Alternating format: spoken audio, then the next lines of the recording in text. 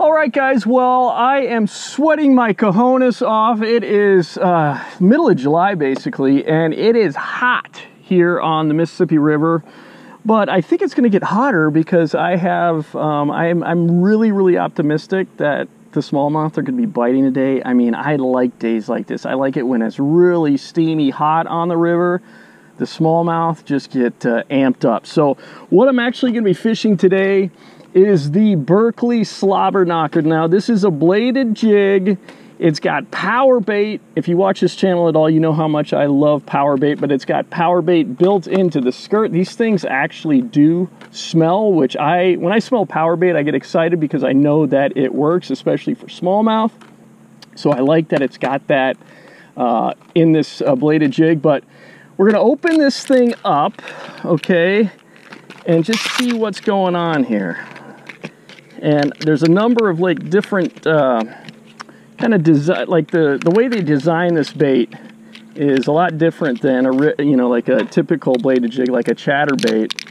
I'll kind of point that out. I think it's kind of unique. Of course, they got to get around the patents and everything, I imagine, but the blade on this bladed jig, on the SlobberKnocker, it actually goes through the head.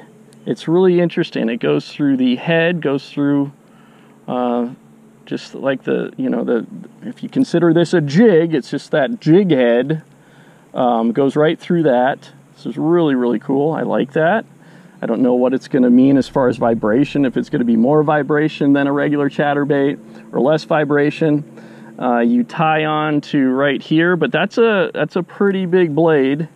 It's got Fusion 19 hooks on it, which I really like. The Fusion 19 hooks, super sharp, and it's got a pretty substantial keeper on here, so it just looks really well built. So I'm excited to fish it. Also, oh yeah, actually doesn't smell exactly like power bait, but supposedly power bait is built into this thing, so that at least gives me confidence. And we all know how important confidence is in fishing. It's like maybe the most important thing. So what I'm going to pair it up with is a power stinger. This is Berkley's answer to a trailer for a bladed jig, and it's the power stinger, 3.5 inches, pearl white. This color that I'm using, because the water today is stained, this is white chartreuse. So we're dealing with pretty high water, stained water. So I just figure that's a good, that white and chartreuse has always been a favorite of mine. So, with like spinner baits and things like that. So we will pair that up. Let's open this up, check these power stingers out. Let's see here. Get one of these out. And the thing about a bladed jig is you do not want, I talked about this on the last video, but you do not want any action. Okay, you don't want like a curl tail, you want just a straight tail on a trailer for a bladed jig. So looking at this bladed jig, this power stinger, what I really like is this honeycomb design. Okay, and Berkley, oh yeah, I just got a whiff of the power bait. It's very good. But you notice on this power stinger, it's got like this honeycomb design, less plastic, so it's going to give it more action. And also, I think too, if you wanted to add extra scent to this, that would hold out well in there. All that honeycomb kind of design there. What I like too, they got slots here that for just there's less plastic for the hook to go through. So I think that's a good design. It's a realistic tail, which is very cool. Kind of looks like a mermaid's tail or something. I like it. So we'll rig it up. Just like, let's see here, see where it's going to be going into. Of course, the hook's going to be coming out the back. So, looks like we want it to come out just where that honeycomb actually begins. That looks right. Like so. Hopefully you can see that. Alright, so that gives me an idea where this hook point needs to come out. Make sure this skirt isn't going to get pinned by the plastic once it gets rigged. So here we go. always like to make sure I'm coming right perfectly through the top of the head here.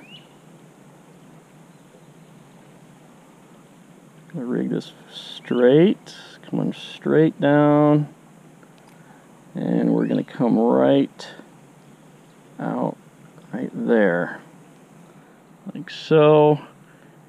Rig it onto that keeper so it holds it in there well. Pull it back a bit so it's straight. And there you go in all its glory. I mean, look at that morsel. Hello, Dolly. I am ready to go. So yeah, I'm really excited. The conditions look just fantastic for this today. High water, all kinds of flooded cover, vegetation, and timber on the river. Timber is where it's at, you know, wood. So let's get this tied up and start tearing into them.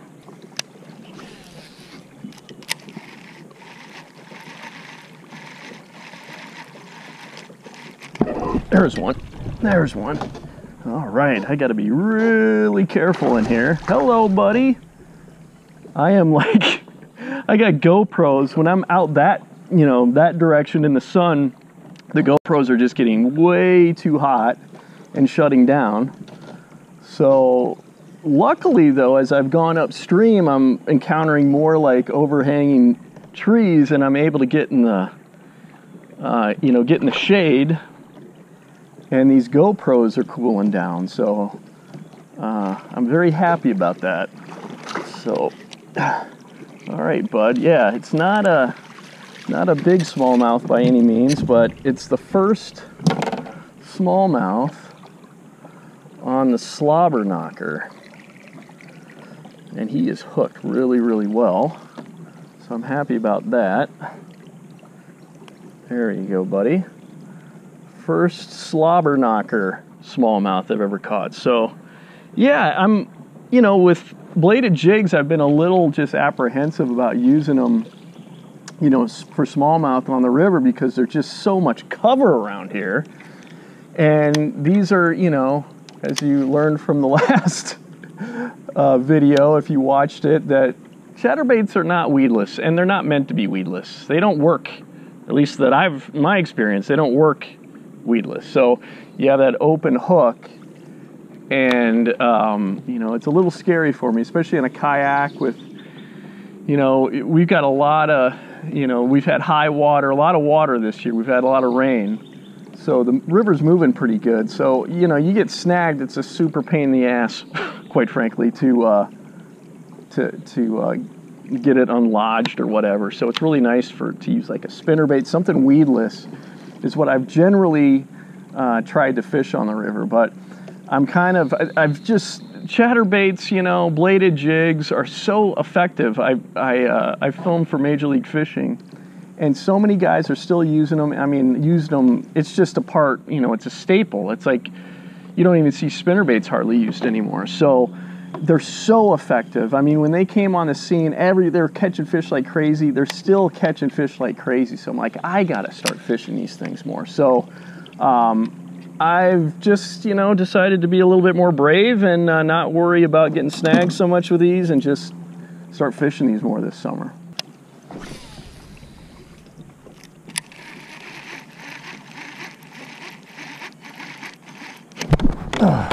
There's one. There's one.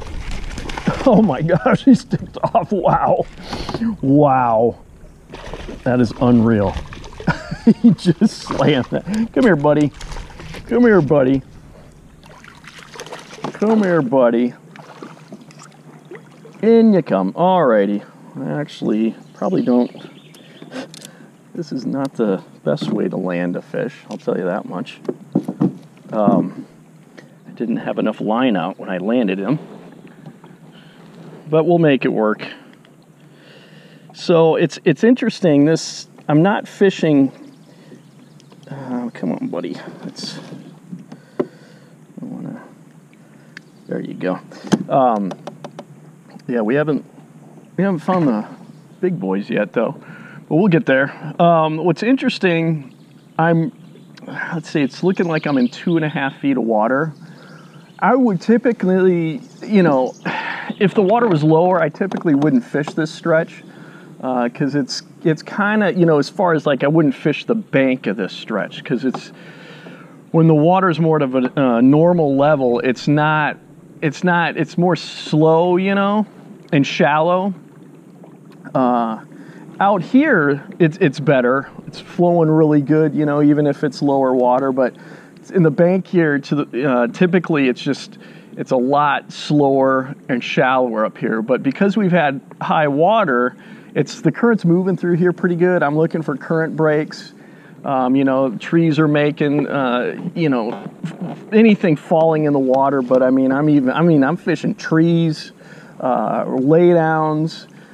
Anything that's breaking that current, trying to basically concentrate on those areas. But I think the bigger fish, we need a little bit deeper water here for these bigger fish to be in. And that's typically, I like to find about, if you can find 4 or 5 feet of water in the summertime, current moving through, and like let's say a log or something in the water, or snags, you know, a bunch of, you know, logs bunched up. But you need current working through there, and you need more depth typically. Especially, I mean, it's basically, it's like 7 o'clock right now in the evening, and it's really hot. Like if I get out in the sun, these GoPros are gonna be shutting down. And the water temperature's nearly 80 degrees. It's 79.8 here. So I think to find those bigger fish, we need to find, you know, 4 foot plus near the bank or wherever, preferably near the bank because that's where the shade is right now. But,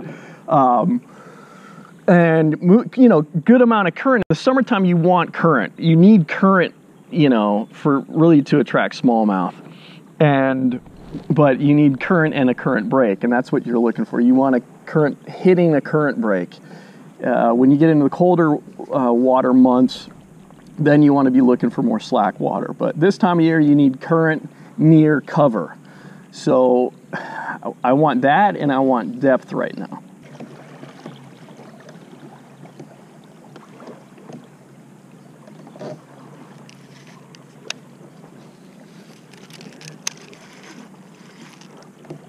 There's one. There's one.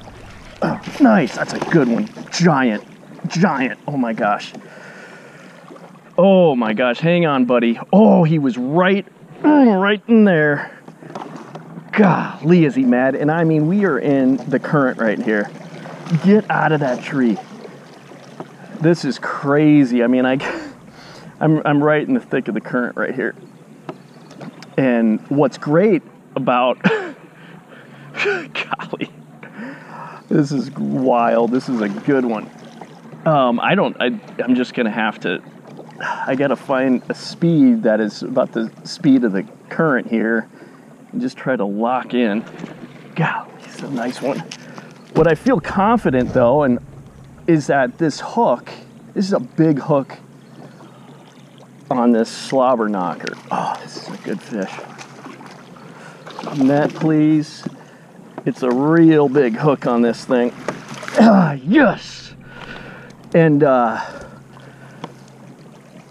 mean, you know, this, you don't want to get too confident that the fish has got it good, but man, you know, I just feel like these conditions, the fish are going to be just chomping. You know, once you get a spot that's just ideal, whew, look at this one. Let's let some line out here. Look at this. Now we're talking. Oh, I love it. I love July for smallmouth. I love July for smallmouth. The GoPros don't like it, but the smallmouth like it. You know, it's like 80-degree water temperature. I gotta just make sure I don't absolutely get caught up in these overhanging trees, but isn't that beautiful? Ah, what a beautiful smallmouth. Thank you, buddy. All right. There you go. And down there goes. Okay, so one of the things I've noticed about this well, it is well, I guess it's not a chatterbait, it's a SlobberKnocker. About this blade bait is that it's got a really, really big blade on it. And so, you know, you're pulling this thing and it's vibrating like crazy, and it's kind of acting like a weed guard, okay? So there is some, you know, when you're pulling this thing, I guess it's probably about that angle, just going crazy, you know? So that's doing that in front of the hook here. And it's kind of acting as a weed guard. So that's one thing I've noticed, and it's giving me more confidence to throw this thing where I'd be, you know, typically be a little bit more leery to throw a bladed jig. This big blade on here, it is acting as a, you know, acting as a weed guard, I feel like. So something to be aware of. Let's go try to catch another one of those.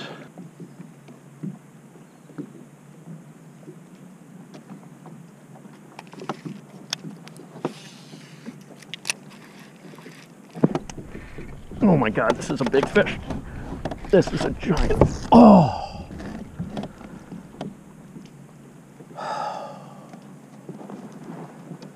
That is so... Oh my God. That is so disappointing. That was a giant. Giant. I am using...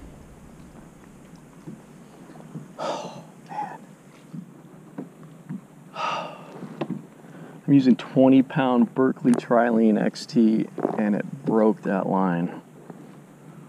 And this is new line. And I'm not saying that, you know, I was checking it, and oh man, it wasn't like, the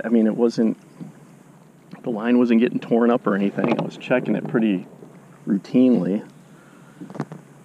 Oh, that was a big fish.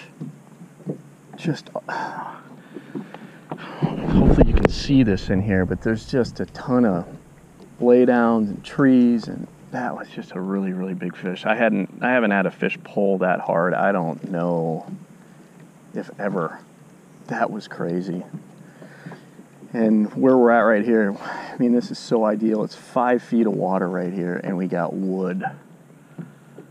Oh, that just hurts. Hurts, man.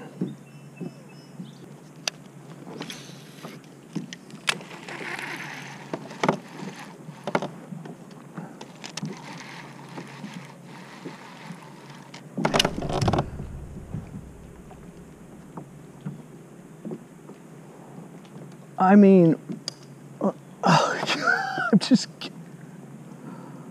oh my Lord, are they in here? And I just broke one off again, right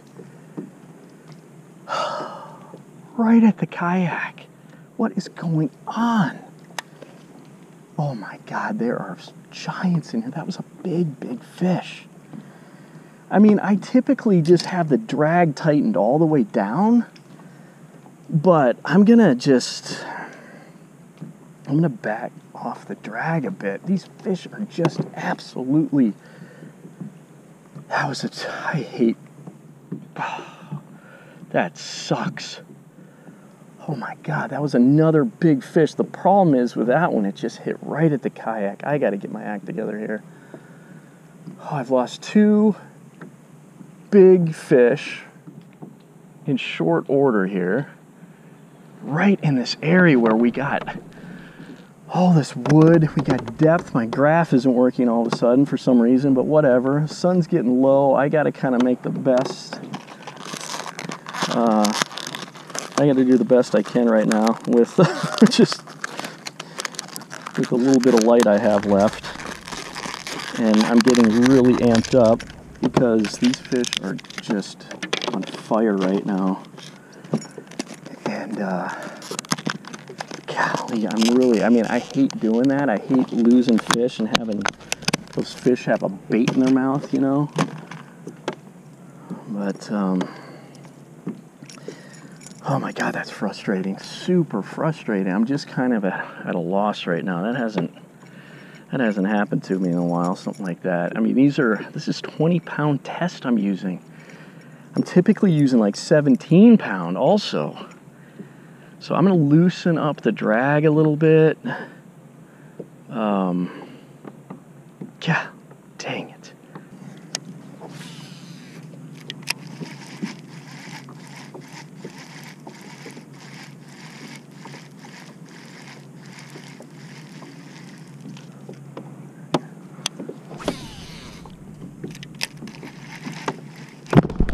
God, there he is. God, dang it. Oh my goodness. Missed it, came back for it. Missed it, or got off. Boy, they're chomping right now. I'm also in just a really great area. Wood all around, current and depth.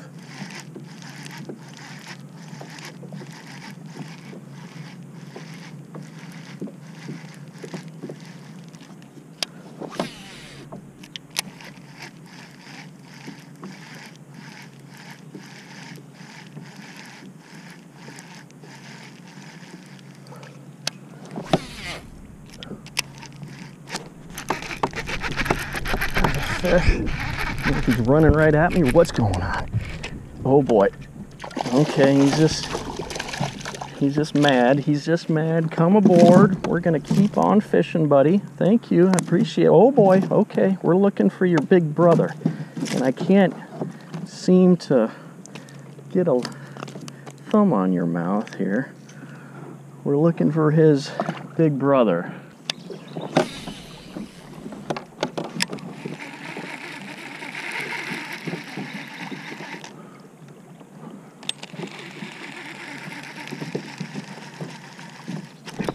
There's a good one. There's a good one. He's right. I am loosening the drag. Oh my gosh, there he goes. There he goes.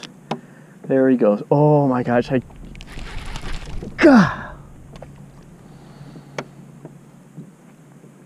Just, oh my Lord. I am just, honestly, I'm rusty. At least the line didn't break, but I'm rusty, man. I mean, this is the first time I fished this stretch since last year. And this water temperature, these fish are so strong. They're so strong, man. I can't emphasize how strong they are. And I'm using 20-pound. It's the most test I've ever used here on the river, you know, doing this kind of thing. This is my spinnerbait rod I'm using. And I'm using less drag than I've typically used, but these fish are so full of just, you know, urine and vinegar that you can't, I mean, I like to have it a little, I don't know, I'm just going to keep it right there. I'm just going to keep it relatively loose.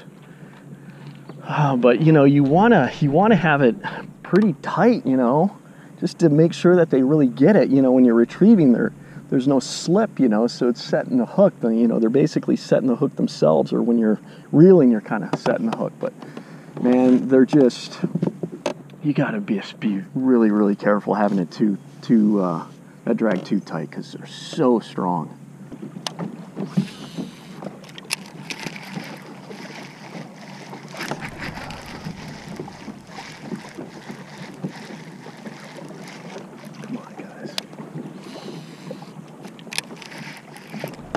There's one. There's one. Yes. Right where he should have been, and that drag was right. I mean, it was slipping, but I was actually thumbing this thing. You know, actually just holding my thumb down on it so it wouldn't slip anymore, just to make sure I got a good hook into it. Oh my gosh. It's not easy to be right in the current trying to pick these dudes off. Oh my gosh, that's so awesome. Oh, I came over to the other side. I saw some wood over here, and we actually had a little bit more light over here. So I was like, okay, I got to get over there and fish this wood before it gets any darker. So let's try to catch a real big giant out of this stretch of wood right here. Well, I think we're gonna have to call it a night. We do not have a whole lot of light left, so kind of a haphazard day, I'll put it that way.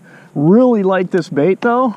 No problems with the bait. This big thumping blade I really like. I didn't say this earlier, I don't think, but this is a 3/8 ounce SlobberKnocker, and I'm using a 3.5 inch power stinger as a trailer on this. So that 3/8 ounce SlobberKnocker, I think, is just a better, that 3.5 inch power stinger on there. I think that's a good size for that 3/8 ounce SlobberKnocker. So I just really very, very haphazard. I'm very rusty still. It's crazy. It's the middle of July basically, and I'm still kind of like just that. I mean, it's the first time I've been on this stretch of the river. These are very big fish up here, and I just got to get my act together. I think I might actually go up to 25-pound test on that. 25. I love Berkley Trilene, although I'm a little mad at it today. I don't, but 25-pound, I might consider Berkley Trilene XT. I like that green, low-vis green, but super disappointing though. I should have had some, I just didn't execute very well. Very ugly fishing for me today, but we did manage a good one. Thanks for watching.